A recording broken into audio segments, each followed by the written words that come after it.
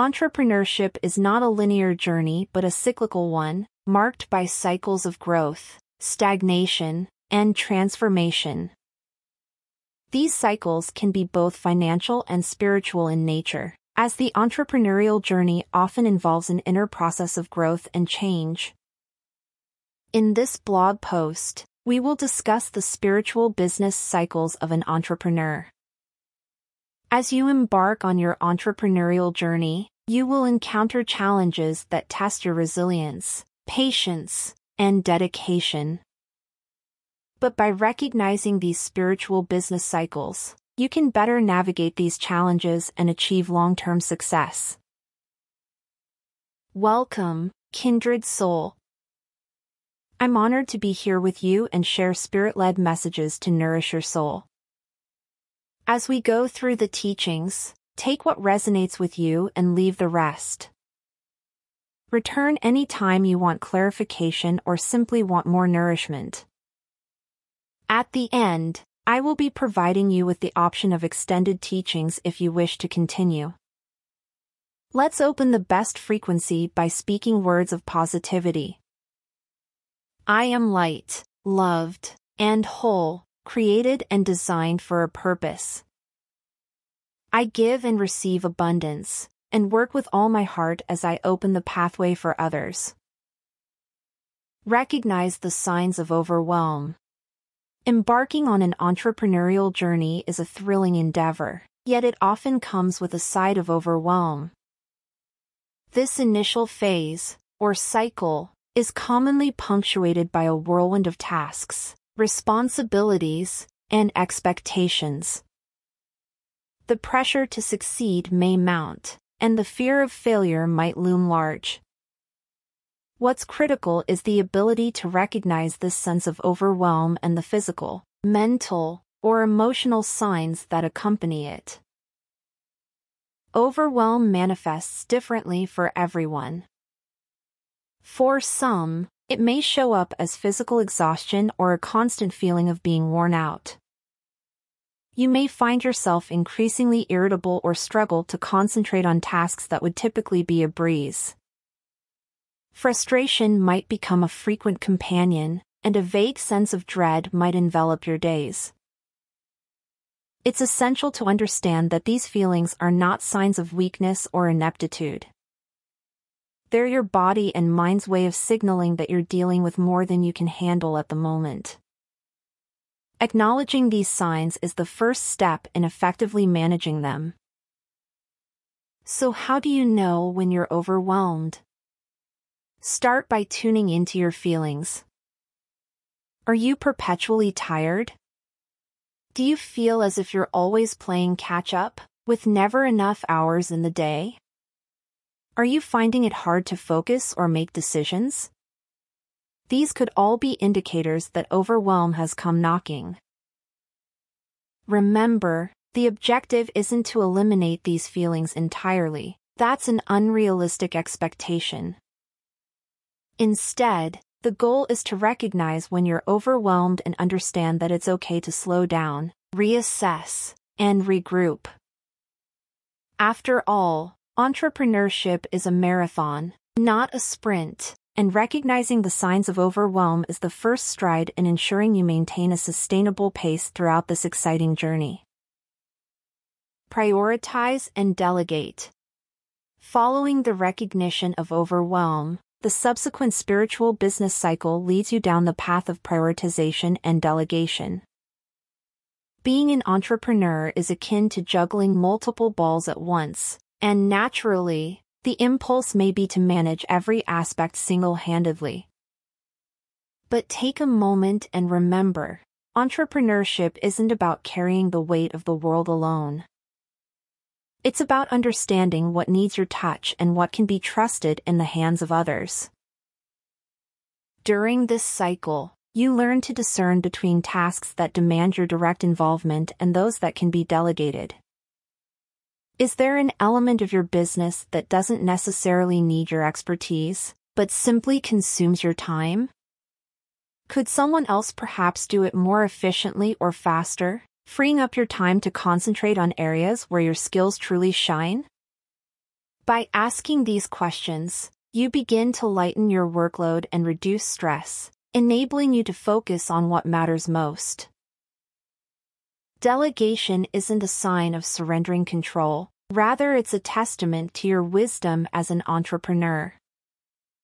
You understand the importance of leveraging the talents of others to elevate your business. So, start by identifying tasks that could be entrusted to capable hands. It could be anything from administrative duties to social media management or customer service. This not only eases your burden but also empowers your team by trusting them with responsibilities. The cycle of prioritizing and delegating also illuminates another crucial aspect of entrepreneurship, the ability to distinguish between urgent and important. Everything may seem pressing, but learning to sift through your to-do list to identify tasks that require immediate attention versus those that can wait is key to successful management. Establish healthy boundaries. Embarking upon the third spiritual cycle of entrepreneurship, we encounter the critical step of setting healthy boundaries. This phase often dawns on the heels of overwhelming stress or outright burnout, emphasizing the importance of setting boundaries that protect your time, energy, and mental health. The essence of establishing boundaries lies in defining what you will and won't allow in your business life. This could mean turning down offers that don't align with your core business objectives, or carving out dedicated work hours to ensure a healthy work-life balance. It's about deciding where to draw the line and learning to hold that line without guilt or hesitation. Creating these boundaries isn't about limiting opportunities but protecting your well-being. It's about ensuring you're not stretched too thin, that your time and energy are invested wisely, and that your business doesn't consume your life. In the whirlwind of entrepreneurship, it's easy to lose sight of the need for personal space and time. Establishing healthy boundaries reinstates that need, serving as a buffer against work-related stress and burnout. There's also a shift in perspective involved in this cycle. Instead of viewing your business as an endless series of tasks and obligations, you start seeing it as a part of your life that needs to be managed in a way that leaves room for other important aspects like family, hobbies, rest, and personal growth. For instance, you might decide that work ends at 6 p.m., no matter what. Or, perhaps you establish a rule that weekends are off-limits for business meetings. Maybe you choose to start each day with an hour of quiet, uninterrupted personal time before diving into work. The specific boundaries you set will depend on your personal needs and circumstances. Incorporate mindfulness and self-care. As you traverse the entrepreneurial path, you arrive at the fourth spiritual business cycle, the introduction of mindfulness and self-care into your daily life. This cycle signifies the need to nourish your overall well-being, mentally, emotionally, and physically. Mindfulness, a practice rooted in being fully present and engaged in the current moment, cultivates focus and clarity, which are key components of entrepreneurship. Likewise, self-care, often misconstrued as an indulgence, is truly an investment in your entrepreneurial journey. Remember, your business's health is intrinsically linked to your personal health. Therefore, it's critical to establish routines that replenish and rejuvenate you. Imagine starting your day with a calm meditation session, cultivating inner peace that anchors you throughout the day.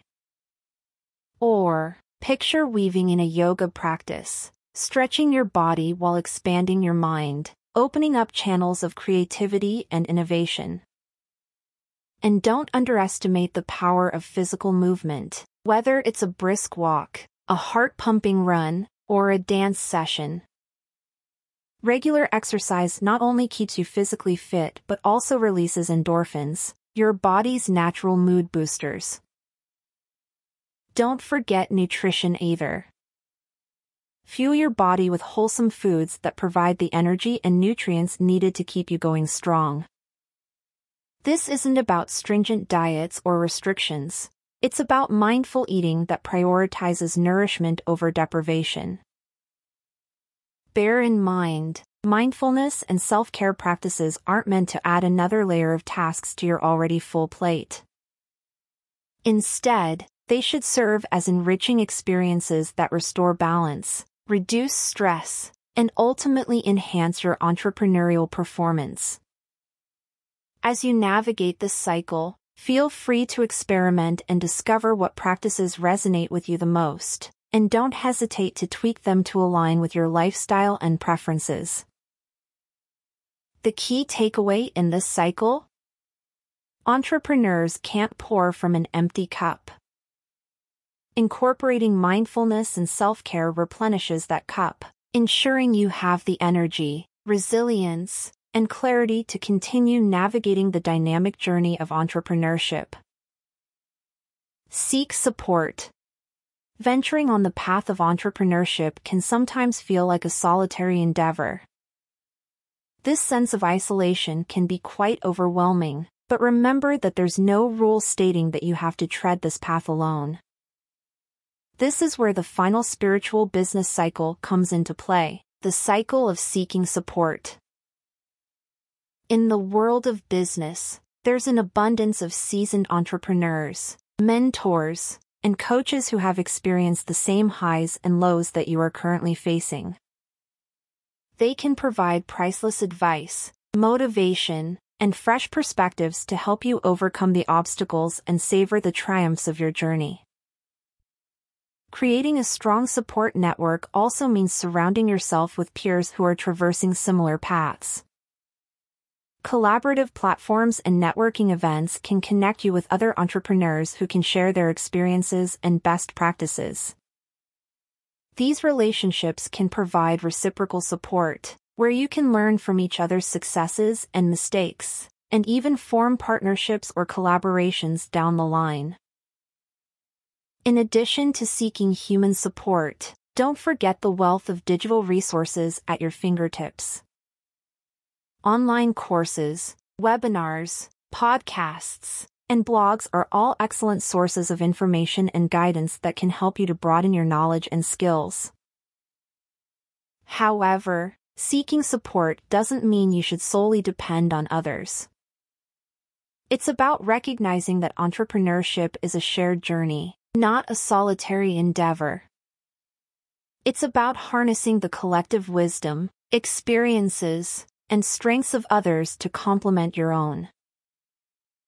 Remember, being an entrepreneur doesn't mean bearing the weight of your business alone. Embrace the cycle of seeking support to enhance your entrepreneurial journey. It's okay to lean on others for advice, encouragement, or a listening ear. It's all part of the dynamic, enriching, and ultimately rewarding journey of entrepreneurship. Thank you for listening to this teaching. If you would like to go further with this teaching, or any others, please visit firstlightteaching.com. I also want to thank any of you who may have donated. Your blessings have provided me the opportunity to bring this to you and share my light with the world.